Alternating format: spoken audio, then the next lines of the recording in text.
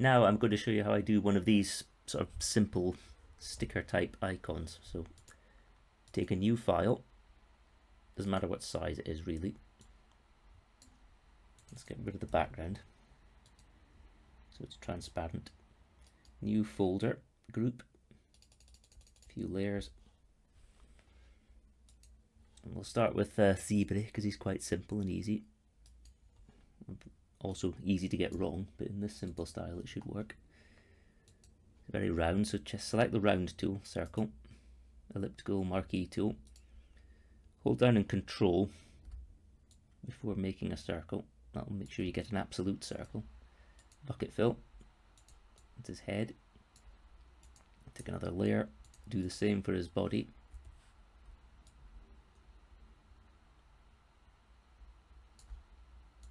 Bucket fill white. And duplicate that layer. Now we're going to turn one of these circles solid black, so fortunately black and white, very easy to just invert. There we go. Using the elliptical tool again, delete. A bit higher up maybe. Yeah, and that gives us his trousers. Suggest the head goes there instead. Right. Now for his bow tie, again it's more circles and ellipses. So hold control for the middle portion, bucket fill. Now for each side it's a bit more oval shape, so we'll try that instead.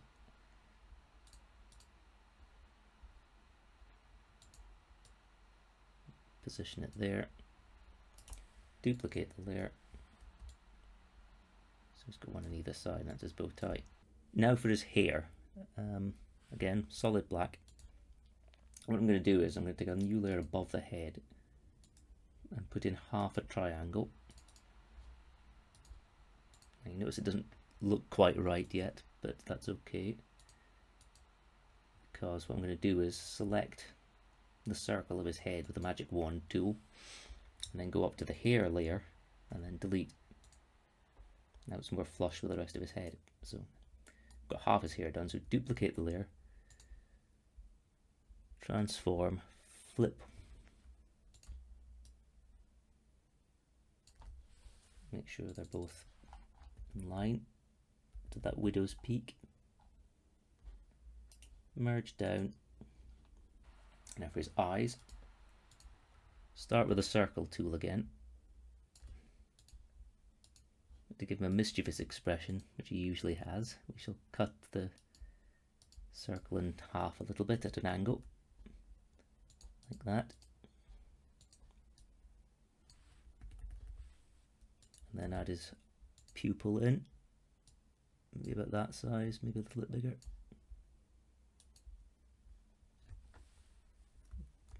And now let's make the whole eye a little bit bigger. That's about right. Duplicate, transform, flip. This becomes second nature after a while, and this simple style really works for getting them looking the same on either side. Now for his nose, again with the polygonal tool, let's do a little triangle.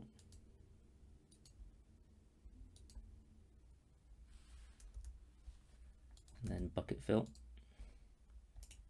Now it's not quite even, you'll see, so we'll do the same trick again by deleting half of it this time. Duplicating layer, edit, transform, flip. Let's line those up. Perfect. Now let's merge those layers so that his nose is perfect. It's perfectly aligned in the center.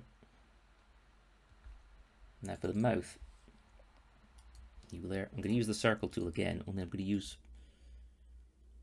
ellipse like that. Solid black, bucket fill. Still keeping the ellipse on, highlight the ellipse again, move up a little bit, and then delete. And that leaves the mouth looking very cheeky, so it's very on brand. And now for his tooth, I'll just duplicate the nose, and transform it 180 degrees. Move it down. That's his nose there. Become his tooth. Let's just colour this in a separate layer.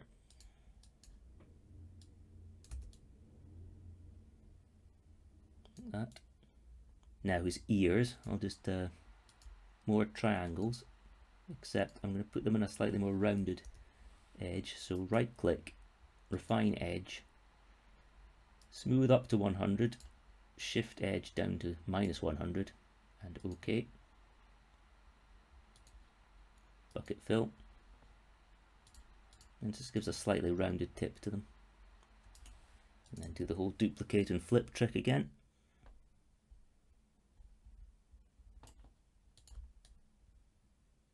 Now for his braces, the buttons are circles again, so again hold control. The buttons are white. And you notice we can't quite see them against the white of his shirt there, so what we want to do is add a little outline. So double click on the layer, select outer glow, select normal, with opacity up to 100%, select the color, which is black, select the spread up to 100, and the size, let's say 11. That usually seems to be about right. Now we can see the outline, so it doesn't matter where we put it. So duplicate that. Rectangular marquee tool, bucket fill. Let's just align that straight. That's perfect. Duplicate. And again, now he needs some limbs, so let's put some on there. Put his arm like this. A little bit more freehand. It's still got that geometric kind of shape going on. Let's put that at the very bottom there, just to make sure it's behind everything. That's about right. And a circle, because I usually have a lot of sort of simple fisty circle for the hands and the style. Can make that in the same layer, no reason why not. Duplicate the layer, edit, transform, flip horizontal. There we go. Now just his legs to do. Same principle. Solid black this time. The ellipse for his foot. Let's line that just perfectly. Duplicate, edit, transform, flip horizontal. It's the same song and dance.